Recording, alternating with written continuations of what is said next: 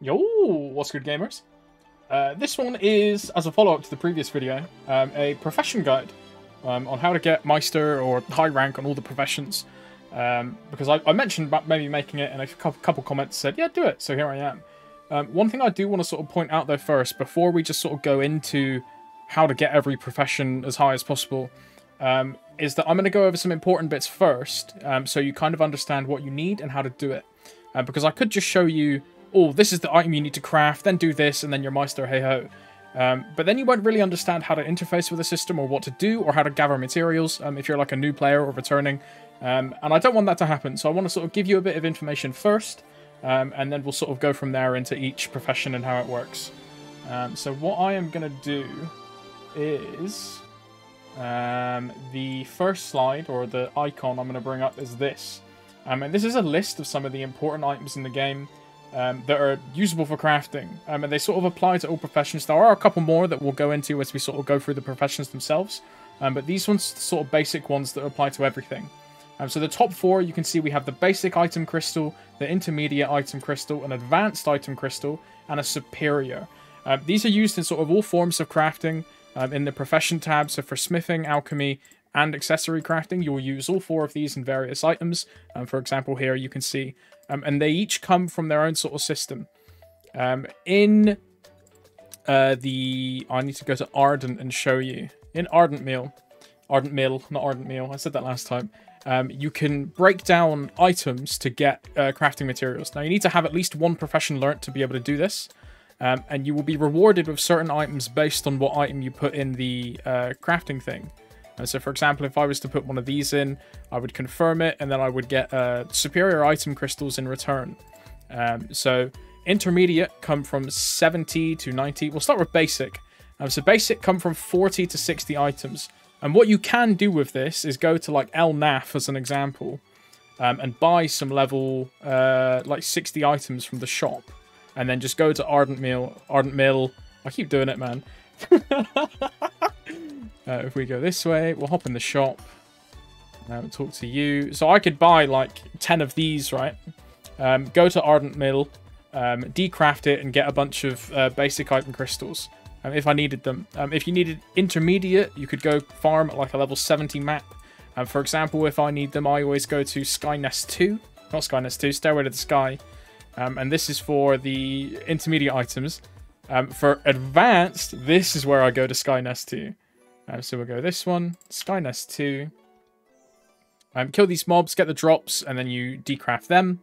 And then for the superior item crystals, these come from level 130 plus items.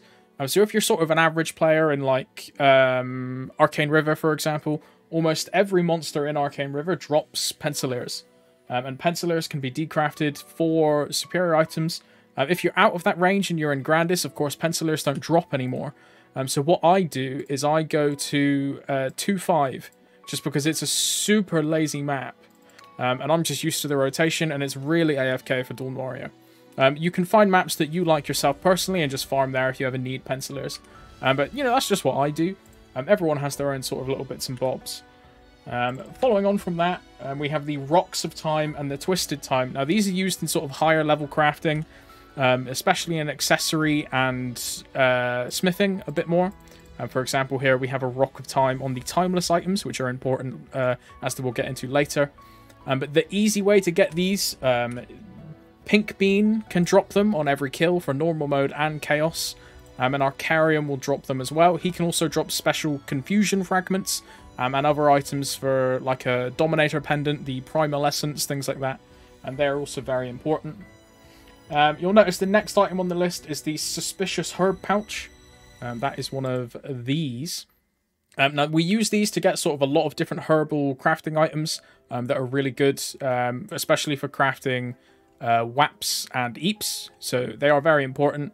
I've gone over how to get these before on the channel, so I'll put a little card at the top for my Threads of Fate guide. But most of the people sort of have these. And then the final important item on this list, at least, are the Grand Spell Essences, the GSE, and that's these here. GSEs are really important for crafting things like Meister Rings, Magic Whetstones, Magic Emmer Stones. They're important for sort of getting your Meister EXP crafting up fast.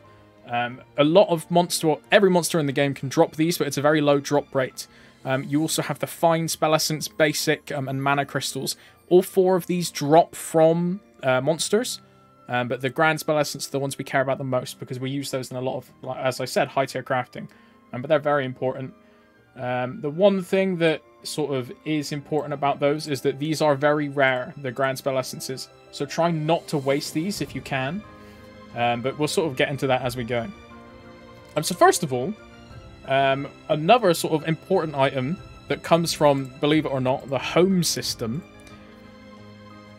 is espressos. And you might be like, what are you on about?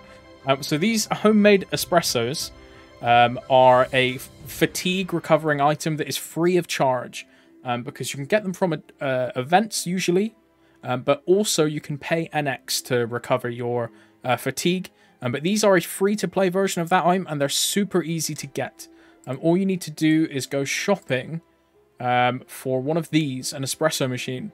And once you get one, you can click it 3 times a day, and you will get free coffees. So that means you get 15 fatigue for free every day. And of course, when you roll that and stack it up, you get more espresso machines, you get more coffee per day. You're getting tons and tons and tons and tons and tons of like free fatigue. So fatigue basically becomes a non-issue if you interact with the home system. But that's, of course, if you want to. You don't have to. I just sort of recommend that just as a sort of little thing to help you, because everything costs fatigue at the end of the day. Okay, with that out of the way, we're now going to talk about professions. 6 minutes into the video and we're finally doing it. So to start a profession, the first thing out of anything that you're going to need is mining and herbalism, which is these 2 here, from saffron and from coal.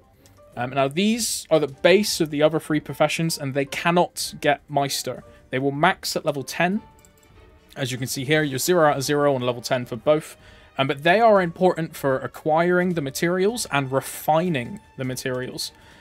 For example, over here, the secret patch area, which is for like all of the both craftings, you have the secret herb patch, like places you can go basically, and there's free materials here.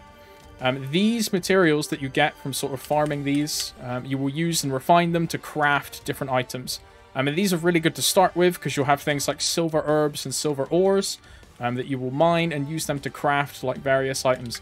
The further you go into the professions, like the more relevant these become, because you can sort of get the basic items you need from these and then craft them into like arrows, for example, which is great for the smithing path. But that's a sort of basic way.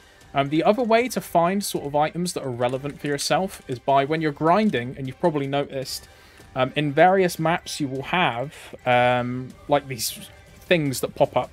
And I'll show you a couple, assuming we can find some. We'll go through the left. This is a path that I usually do when I want to find some herbs or stuff. I go through all of like Ludibrium to find them. You will see them when you're grinding as well in like Grandis and whatever. But this is one here. This is a legendary ore vein or mysterious, and you simply mine them, and you'll get a bunch of stuff from it. So like gold ores, dream fragments, and then just various ores and stuff. Your success rate from mining out in the wild will determine based on your mining level. So when you start, you'll be level 1, of course. A lot of things will show up as like a red name. Still mine it anyway, because you can succeed and get items. It's just your like bonus success rate will be a lot lower than, say, a level 10. But that doesn't necessarily mean that like it's pointless. Just do it anyway. You'll build up EXP, you'll build up more items. Because the main thing about this is building up as much items as you can, because then you can start crafting in bulk, which makes it a lot faster to go through all the various different systems. But that's sort of one of the main things, is getting a constant supply of materials, because materials matter quite a lot more than sort of most people realize, especially in Reboot when it's kind of hard to get like a stable source because you can't use the auction house. Yeah, it's sort of, for instance, I used to like organize them, but then it kind of became a mess when I got so much. But you'll get a lot of items from mysterious herb pouches as well. And you can go for ore pouches, but I really, really wouldn't recommend that. Just stick to herb and then carry on just mining for the other ones. So that's sort of how to get your mining and herbalism up to then complement your accessory smithing and alchemy. because they are sort of the main things that we want, because they come with the Meister and then the various items that we can craft from them. So we'll go back to Ardent Mill. And the first one we're going to talk about is smithing, because arguably, in my opinion, smithing's the most important, because at max rank for smithing, you will receive a bunch of various different items. So we'll open a smithing tab. When we go here into smithing, the easiest way, and it's my opinion, but it's also the sort of most convenient, we'll close recommended, is go to projectiles and click an arrow, craft, and then just craft as many as you can all the way until level 10. That's basically it. The more materials you have, the better. If you try crafting the higher rank versions first, you won't have enough success rate. So it's much better to sort of stick closer to your level range and craft, and then that way you'll succeed more, you'll get higher experience or mastery, and then you'll be able to go up the levels more and more and more and more and more. But opal and silver can be obtained from the first secret herb patch, or the second one as well. And then you simply do mining and you refine those items. So the raw ores from mining, you then refine them into crystals by using the molds. All of the various items you'll need for each profession will be sold by knack. So you've got a bunch of basic molds, abrasives, herb bottles, pouches, powders, everything. Knack sells you everything. I usually bought like a couple thousand of them of each and then just kept them in my inventory if I ever need them. But that's sort of easy. Once you've got to level 10 on your smithing, what you're going to want to do is craft magic whetstones. That's if you don't have a massive need for grand spell essences. It's 10 per craft, which is quite a lot, especially if you want to craft master rings, so keep that in mind. Or if you don't want to use GSE, you can go into like shoes or gloves, and you want to craft the timeless and reverse shoes. Now you will need dark crystals for these and black crystals. These are rather rare items, which can be kind of annoying to like farm. So that you might end up having to do the magic whetstones anyway. But you might have a lot of ores or supply of these if you've just been mining or herbalism, I don't know, while you're grinding. So that's basically smithing out of the way. If you want to use the Meister smithing buff, which gives you the crit rate buff once you use it, I can show you the Alchemy version because I have this. You will need 1 magic whetstone per usage of the buff. So eventually, if you want to utilize that, you will need to craft magic whetstones anyway. But that's just sort of a basic thing. With smithing out of the way, we will go into accessory crafting. And that is this one here. Accessory crafting is, again, really important. The main reason I would say is for Meister rings. Because Meister rings are really, really, really good if you want to use to fodder into superior rings, which is one of your best in slot rings, and quite difficult to obtain. I've crafted a lot of these. I could craft 19 more if I had the GSC, but I just don't. But I've used a lot of these. You can also use Canna's Treasure to do the same thing, but Meister rings are much easier to have a stable supply of, because the drop rate of Canna's Treasure ring is a bit bad, in my opinion, or at least I've been unlucky, but, you know, never know. The next, for accessory, the easy way that I did was at level 1, I crafted a bunch of rings, and I just slowly and surely went up in the sort of level of ring as my accessory crafting level went up. And you'll notice the material changes, but all of these materials can essentially be gathered in the secret herbs. Again, as you go up in level, just go up in level of like area you can farm in. And then you'll also get a lot of these while grinding in the overworld. But that's a good thing. And then once you get to level 10, the items I would suggest crafting, you have your ingredient. Again, is the magic Emmerstone. I did these. You will use grand spell essence for these, which again is quite an important bit of material. So consider what you're doing first before you use those. And a good one is shoulders. Now, shoulders can be kind of weird because I met a couple of people that didn't actually know where to get the ingredients for these. You'll do the lucky pauldrons and the sharp pauldrons. Basically, there'll be like 8 of these that you can do. And there'll be 4 with like power crystals and power like garnet. And then there's 4 with black crystals and dark crystals. And they use seal skins to craft. Now, the way you get seal skins is in Aquarium. If we go to Aqua Road, and there's this map here with freezers and sparkers. And essentially, you just run across this map, kill everything, pick up the loot, grab like 200, and then you're done. Which is really, really simple. And then we'll go back in. Ardent. But yeah, Accessory is really easy in my opinion. Because it is literally just rings and then shoulders, and then you're done. But we'll open the UI again. Yeah, there we go. And then you have the seal skins. And then you just do these until Meister. The higher ones are, like, they give you more mastery, but that's because they use the rarer materials of the black crystals. So if you do run out of those, don't worry about, like, doing the weaker version. Like, it's still fine. But they both use Rock of Times. As I said, Rock of Times can be a bit difficult to find. But don't worry about it too much. You'll have plenty as you sort of, like, carry on playing the game and grind. Easy peasy. But that then gives you access to the Emerstone skill, which is rather important for sort of endgame bossing. I've never used it personally, but you can. And then once that's done, we will go over to Alchemy. Now, Alchemy is rather important on this one because that's where you get wealth and EXP accumulation potions. So if we open this UI, you will then see here, if we close this tab, close this, and then we go all the way back up, all these different recipes that you need. We'll close that. And then buff potions, which are the important ones. And then it's basically somewhere in here. I'll find it eventually. But the main thing to sort of keep in mind of Alchemy is it's a lot easier than the other two, in my opinion. I know I've said all three of them are easy, but they are. But the way you sort of do this from starting level 1, or the way that I did, is going to be crafting like the lowest level potions. And then just sort of slowly going up the chain as you go up the levels even more. But that's basically it. These ones are super, super easy. The other way you can do it is by crafting the transformation potions. Now, transformation potions are a bit weird in that, first of all, you need magic powder, and then second of all, you need drops from the item that you're going to transform into. So this will depend, like the map that you need to go to for these will depend on what one you're going to make. But the magic powder can be quite difficult to get. Some of them come from like extracting and crafting various items for herbalism and mining. As like a random drop chance, you'll get one of these instead. And then some of them will come from like just casual mining out in the open world where they'll just drop. If I show you mine, you'll notice I have a lot more of the bottom colors than I do of the top two, because all of these come from the drops from the open world, like legendary veins and all that stuff.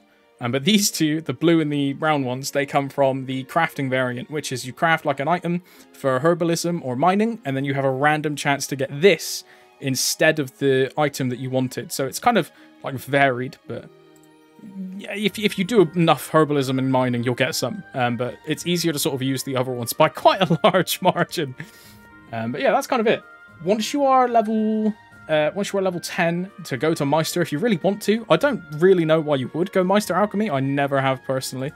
Because the main reason I use Alchemy is just purely to have 2 potions at once. So wealth and experience accumulation. That's like literally the main reason I use it as it. But if you wanted to, you can craft the WAPs or the EEPs to get to level 10. Or you can craft like the higher level transformation potions or defense potions, things like that. But I don't know why you would.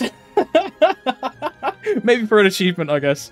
But personally, I don't really recommend it because there's not really a lot of point in my opinion. But you know, I could be wrong. Whoever knows. The main important one to get into Meister for me is going to be smithing, because smithing gives you the crit damage buff, which is super, super good. Like, don't sleep on that, especially endgame. Crit damage is so valuable, which is really good. So yeah, that's basically it. I might have gone a bit too in depth in like the starting bit, but I just wanted to sort of preface how important that actually is. But yeah, man, that's kind of it. I don't know what to say. Hopefully this kind of helps, and I'll swap to the other screen just to sort of show that it is done. If you do have any other questions about sort of like different bits in the like smithing or crafting and stuff, just feel free to drop a comment because there's plenty of people that will be able to help down there, and I'll reply to a few as well if I see them. But the main thing to sort of keep in mind is you don't have to do this if you don't want to. The only thing that I would say you have to do would be Alchemy. Because you've got the using 2 potions, even at level 1 you can do that. But you need level 10 to be able to reliably craft wealths and EXP accumulation potions. Which you might think, oh, it's only 10% EXP and 20% meso. But that's like 20% final meso. So say you're farming 500 mil per hour, plus 20%, that's 600 mil, you know? It's just how it works. So they are super important in the long run over the course of the growth of your account because it's like really, really, really, really good. So yeah, keep that in mind, and we will hop over to the next screen. And this is just a thanks to my, I was going to say Patreons. I don't have a Patreon. My channel, Mapler subscriber member things. If you want to see your name up here as well, feel free to become a channel member. And it will pop up in the list for me, and I'll be able to say thanks to you. So big thanks to Demas. Thank you, Cheese Dog. Thank you, Misty. Thank you, Michi. Thank you, Grappler Jenkins. Thank you, Woolia Reboot. Thank you, Particle. And thank you, Father Gaming. Thank you very much, guys. I do appreciate it. And thanks to you for watching. As I said, you know, if you do have any questions or any comments, feel free to leave them down below. And the community and I will help when we can. Thank you very much. And enjoy the rest of your day. /night, /evening, /morning. You know. Thank you very much.